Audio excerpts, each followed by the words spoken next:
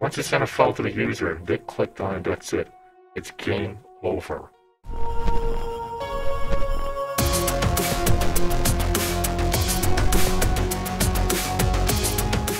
Be careful what you open from your email attachments, because even a simple Excel sheet can lead to the whole compromise of your computer.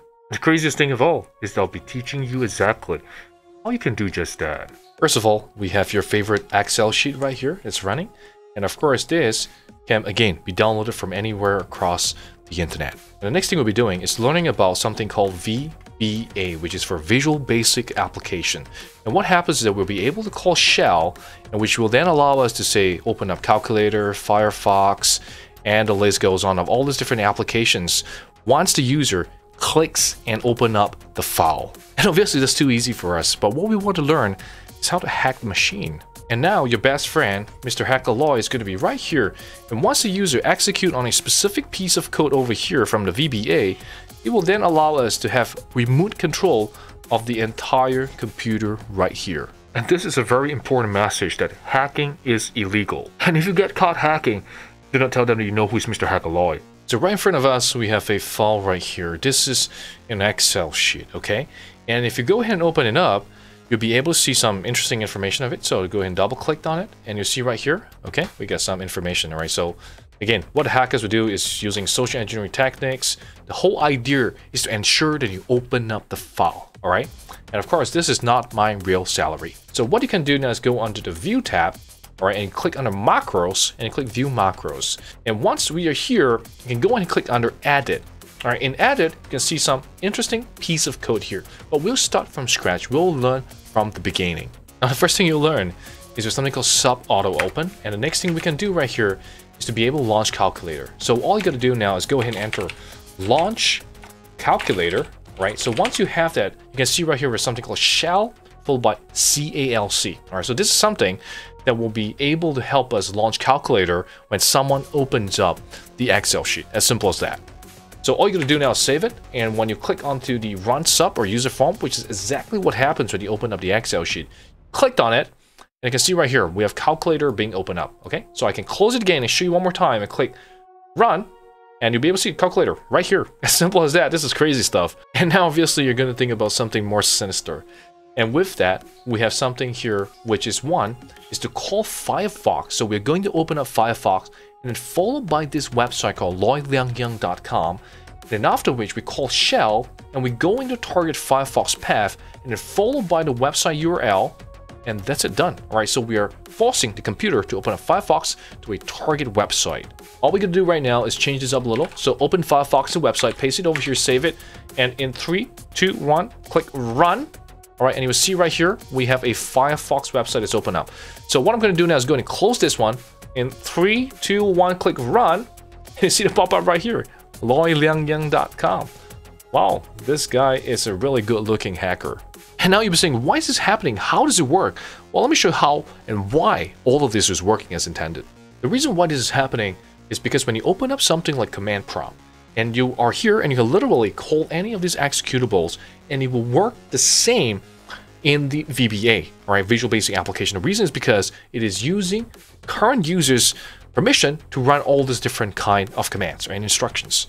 So say, for example, over here, we have the following. We have program files, Mozilla Firefox, firefox.exe. I hit enter on that, it brings and opens up the following here, which is, in this case, we have the Firefox browser.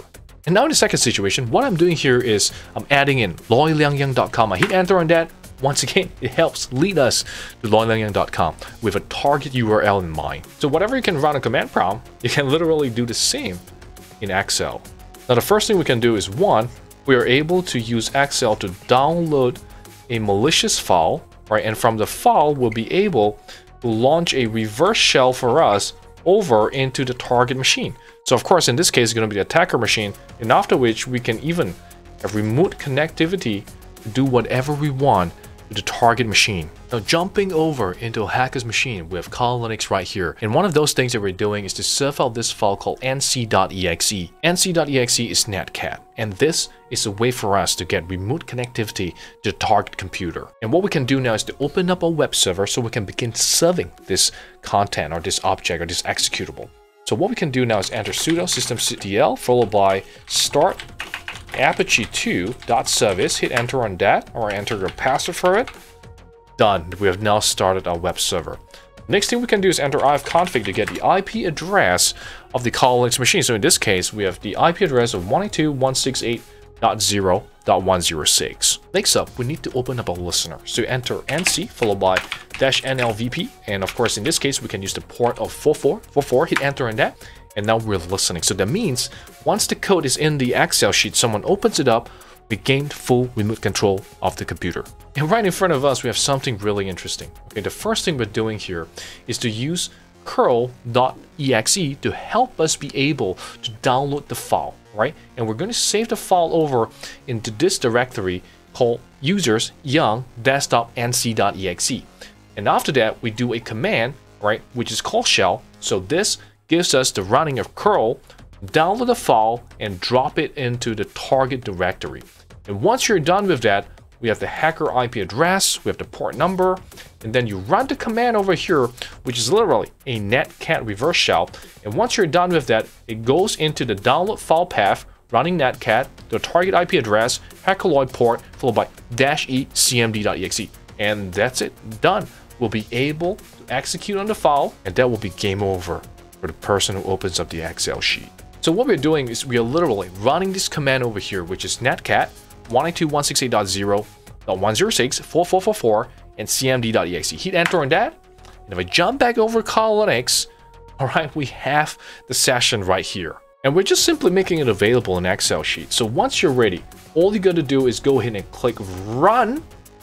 All right. And once I jump back over to Kali Linux, you can see the following right here. We now have full complete remote access to the computer. And this is the final code that we can use as part of launching the attack. And once you're ready, all you got to do right now is double click onto the file and boom, go back over Kali Linux. You can see right here, we got the following. Windows machine, we are in. We have full complete control of the entire computer right now.